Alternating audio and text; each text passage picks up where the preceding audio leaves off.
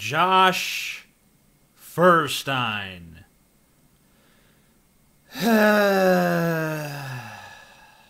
Sorry, that actually wasn't a deep enough or loud enough sigh to convey my actual level of dismay at this moment. Let me try again.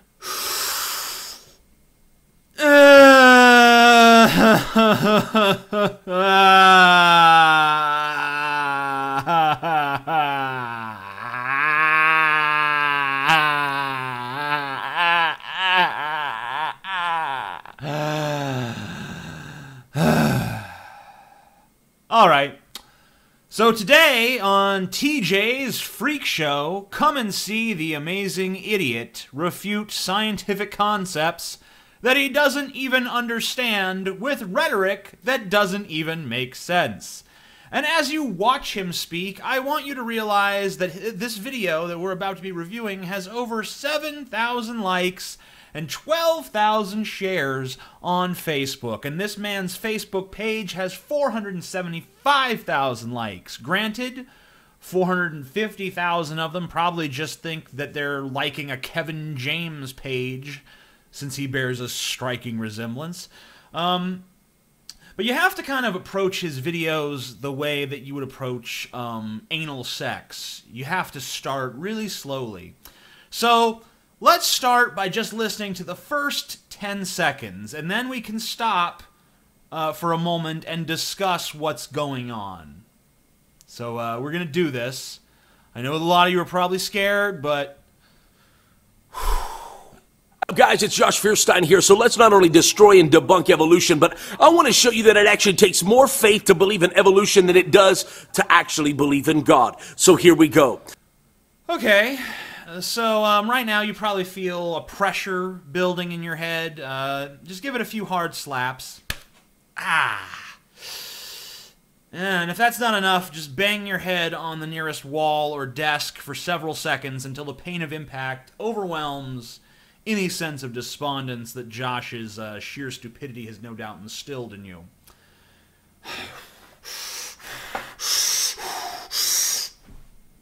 Damn it. I'm too fat to bang my head on my desk. My belly gets in the way. Maybe that's an evolutionary adaptation.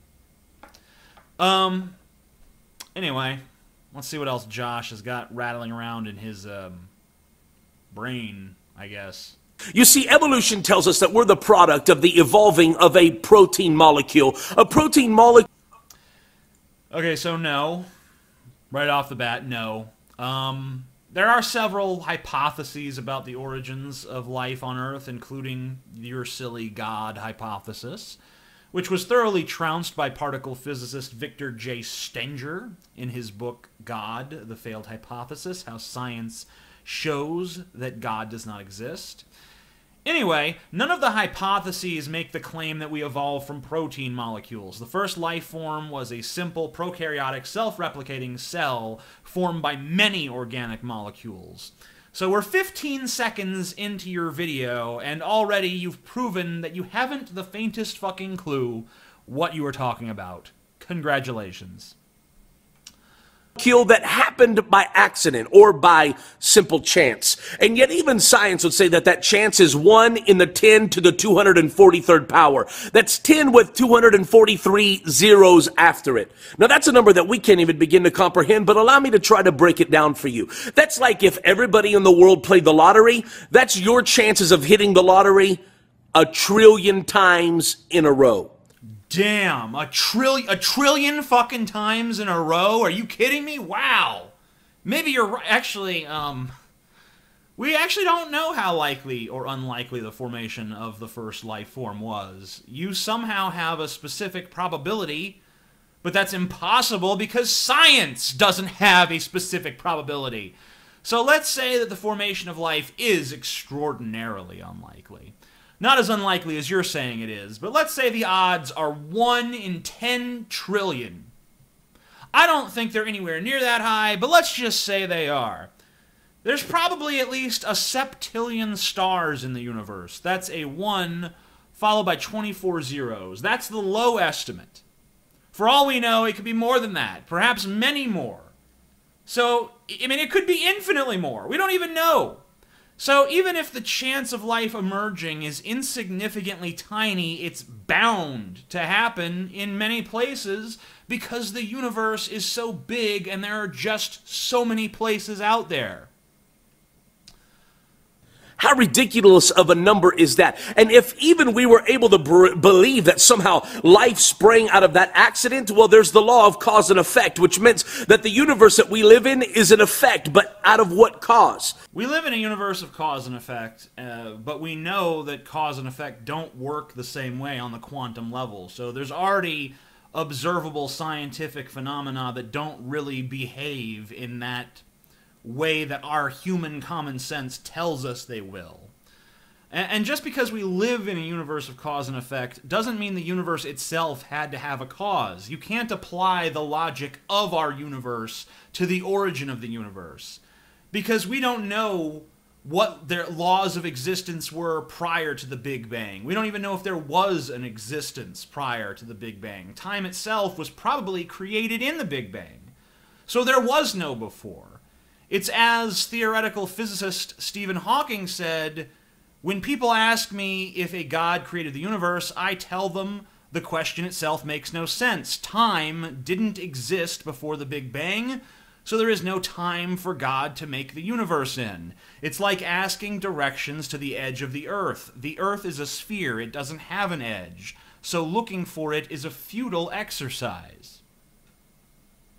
It has to have a cause. I would argue that that cause is God. Now, if somehow that protein molecule was able to evolve and evolution was able to somehow come into being, that means that now that monkey would become man. But let me just ask you this. If evolution is an ongoing process, why do we not see any half-human, half-apes today? I think I'm actually looking at one right now.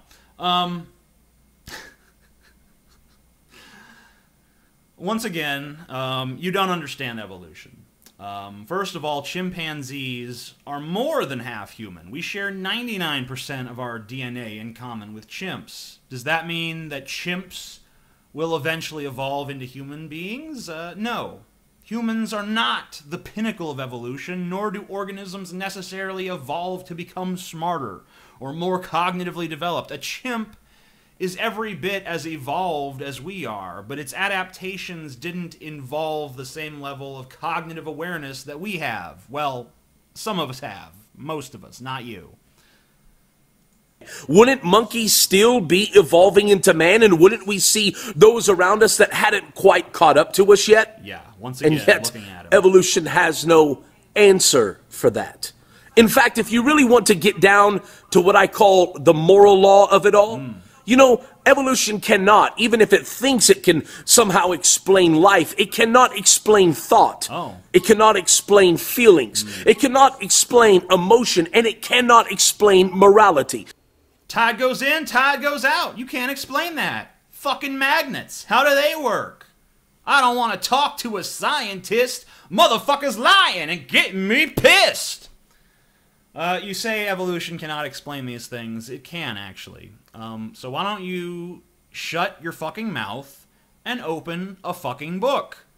Other than the one book that you have read, which was written by a bunch of bloodthirsty, misogynist sheep fuckers of antiquity. Why don't you learn some actual science so that you can realize that, no, we didn't evolve from a fucking protein molecule, okay? That doesn't even make sense. You don't even know what a fucking molecule is. And no, we don't know the probability of life forming by chance. And no, evolution doesn't mean we should see half human, half monkeys everywhere. And yes, the brain is an evolved organ that has a long evolutionary history, and behaviors and thoughts and feelings can therefore be explored through the tools of evolution through fields like cognitive neuroscience. I don't know why you're so obsessed with the origin of thought anyway, since you're obviously using your brain very little. You don't care to actually understand the world around you using the scientific method, and you scoff at the notion of any sort of objective, verifiable, empirical evidence. You'd rather believe in a fairy tale. And that's your choice. fine. That's your fucking choice. If that's what you want to believe, you go right ahead and believe it. But don't make these videos claiming that your fairy tale has somehow proven science wrong, and that you understand better than actual scientists what science means, what science is, what science can explain. You have no such expertise, and when you pretend to, all you're doing is embarrassing yourself. You see, no matter where in the world you grow up, pretty much everybody knows that there's a difference between right and wrong. To kill a human or to do harm against somebody else, it makes us feel bad inside. Why? Well, science didn't give that to us. Evolution didn't give that to us. It can't explain that. Actually, it can. And don't get me wrong, it hasn't yet, not fully. The brain is still a puzzle whose mysteries are being unlocked.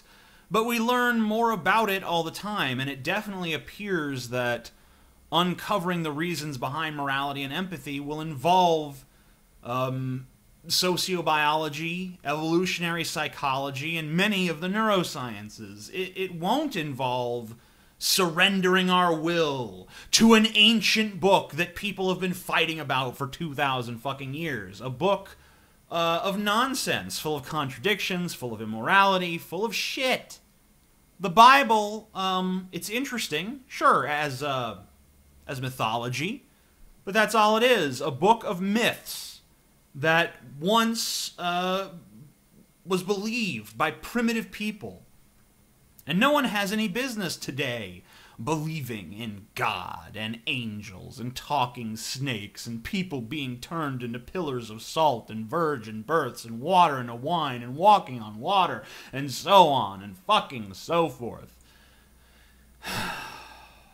That God writes those things, those precepts upon our heart. That means that there's a moral law that all of humanity understands and knows, and yet it's not something that was legislated in Congress. It's something that was legislated in our heart. In fact, I would argue today that the reason and the problem with humanity today, or the reason that there's so much suicide and depression and racism and all of these things where we don't value each other, is because people have begun over the last 30, 40, 50 years to begin to adopt this evolutionary theory as somehow it's fact.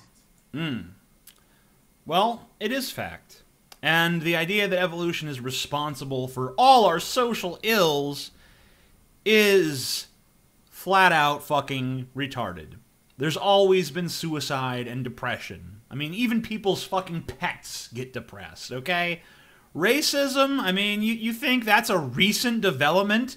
Have you forgotten about the slave trade? Have you forgotten that most churches supported the slave trade, citing slavery in the Bible as the moral basis of, hey, this is okay. Look, even God says it's okay. This was going on before Darwin ever fucking set pen to paper to write on the origin of fucking species. The fucking is my own flourish. That's not the actual title. Okay, well, let's wrap this shit up. And so people begin to believe that they're a product of an accident and not a product of a creator. Therefore, their life has no meaning. It has no value. It was simply an accident. That means that we don't value ourselves. Therefore, we don't value others. Think about that. Think about it. Think about it. Let's think about it. Better think about what this guy just said. Actually, no. Let's not think about it. It's not worth thinking about. It's just a line of fear-mongering bullshit to keep people scared of exploring the humbling truth about who the human race really is and where we really came from. And it's a truth that we should all recognize. We're not the special children of a loving God. We are the result of billions of years of natural processes at work, and we share a common ancestor with every other living thing on this planet. Our consciousness does not continue after death, and there is no all-powerful being who is looking out for us at all times. You can either cringe in fear of those truths, like a fucking coward, like a fucking pussy, or you can learn about them and face the reality that we presently understand. Reality as we presently understand it. The path of denial The path of blithely ignoring the evidence and saying, no, it was all Jesus, it was all God. That path leads to a life squandered, worshiping an invisible, ghostly, patriarchal figure in the fucking sky. The biggest despot of all time. God. God said this. God said that. God didn't say shit. There is no God. God does not fucking exist. Now, the path of acceptance, the path of accepting science, the path of basing your criteria of belief on evidence rather than faith, that could lead to the dawning of a new age of reason.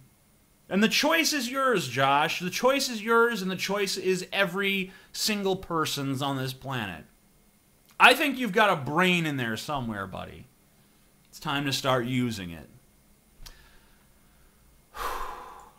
Maybe this whole evolutionary concept that has become popularized over the last few decades is the reason that there's suicide, depression, racism, and all of the things wrong in this world. Maybe it's time for you to understand that you were created by a God that loves you, that has a purpose and a future and a destiny for you. And that is my argument for God and against evolution. Okay. Well, it's a lousy argument. It's a lousy argument for God. It's an even lousier argument against evolution. That's really all I have to say. I'm the Amazing Atheist. Peace the fuck out. If you enjoy my videos, we are once again selling copies of my book, The Douchebag Bible. It is on sale. You can buy personalized, signed editions of The Douchebag Bible down below. The link is right down there, as well as all of my social media links, and you can also check out my t-shirts. You know, there's lots of stuff on sale, lots of stuff to follow. And also, please subscribe to my channel if you're not currently a subscriber. I really do appreciate the support. Thank you very kindly. Once again, I'm the Amazing Atheist.